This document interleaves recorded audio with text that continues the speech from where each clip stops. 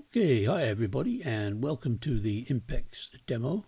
IMPEX is designed to be used by the end users, and for that reason the import process is broken down into simple stages. The export process again is very simple. So what we're going to do in the demo, we're going to do an import, then we'll have a look at what we've imported, then we'll export it again back to CSV. From the developer's point of view, it can be used in two ways. You can use it, the quickest way is just to use this starter app. Just add your files to the dictionary and recompile it and away you go.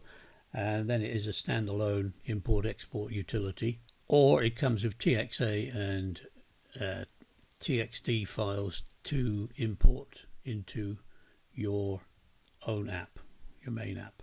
Okay, so we'll go to import, and as you can see it's set up for dBase import, delimited, which could be comma, tab, etc., or flat ASCII, which is a data file type which has no delimiters. Each field is a fixed length. I think possibly you won't come across it much, but maybe from mainframe computers. So we're going to go into import here. First stage is we'll select a file here, and I've got one I did earlier, demo.csv, and here's this is sort of preview button, so I can just have a quick look. See, yeah, it's set out. The text fields are in double quotes, so that means that commas will show up okay within the text, so that looks okay. I've clicked the box here. Yes, it has got double quotes. Skip the first record, because when you look at that, you can see usually the first line of a CSV has got the field labels, which we don't want added as a record. So in this case we're going to skip the first record. We'll leave it to 0. We want to bring them all in, but this might be useful if you had, say, a record with a file with hundreds of thousands of records and you only wanted to do a test of 10, something like that. End of carriage is not a very usual occurrence, so that could be skipped or hidden if you wanted to, and typically it'll be a comma that they're importing from. So we'll go to the next step, and again you see it's laid out simple for them. Step 1 for the user is read in the first record, boom, and it reads in that header, and they can actually scroll through the record here as well if they want to. Say for example one of these field labels isn't exactly clear what that is. They can see number 9 is a date, and they'll go through like that.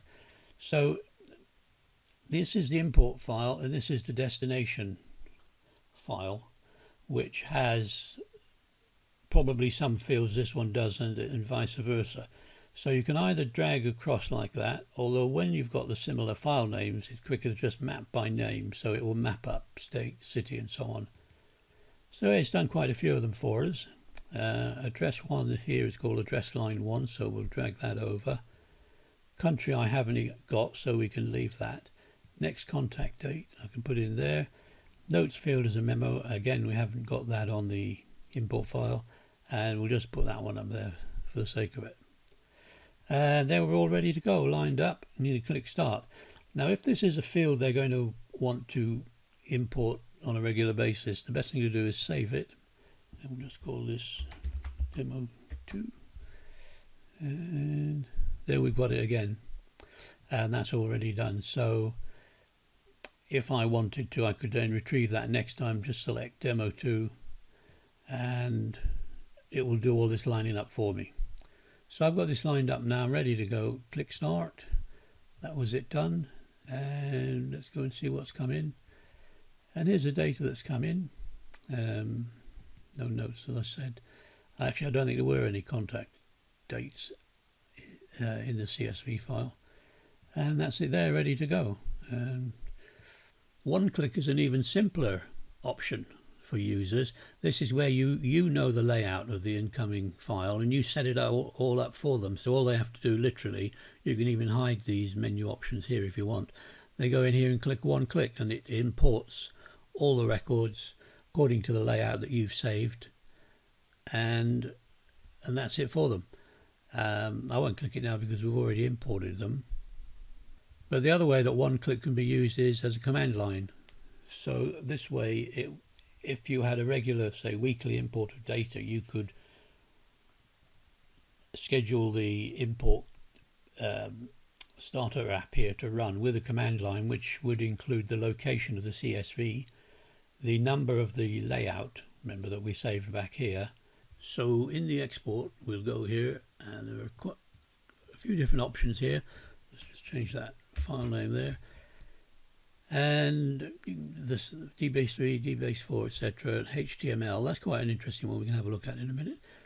Delimited ASCII, set the date, you can set the delimiter, defaults are the common ones, and you can select all the particular fields. So if they say, well, we only need, or where they're exporting to only needs a couple of fields, you can do that.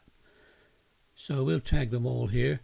And say, for example, we'd set up these options and tagged fields in quite a big file, because this is your file here, obviously, or the demo data one in the dictionary. You can then save those taggings and those selections, so you don't even have to do them again. Just a handy little time saver. So we've set it all up as we want. We're going to say start. Okay, here we are in the development folder, and that's the one there. You can see there's the data being exported again, and it's showing up here as a Excel type file because I've associated the CSV with Excel, which most people probably have done. We click that and it will by default open up into Excel there.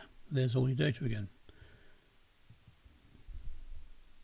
The other option is HTML pages, and this is handy for formatting your data ready for web apps or websites.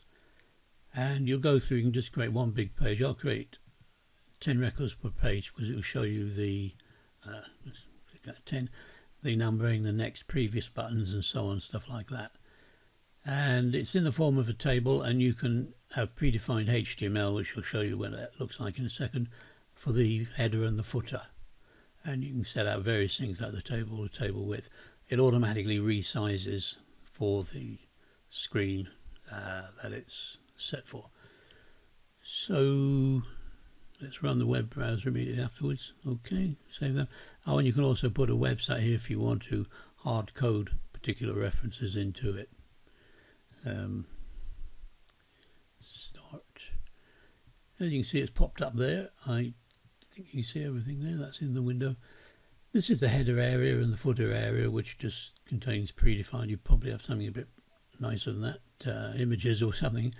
And here we've got next, shows you on to page 2, next, previous, and we're just scrolling through the data that's being generated.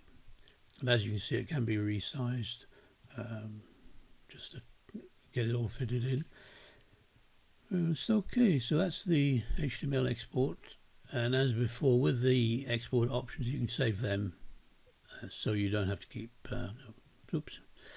you don't have to keep setting all this stuff up. If it's a regular export, obviously that's handy, so you can just set all the options. I think I've covered just about everything there in the demo. You've got the contact details on the screen there.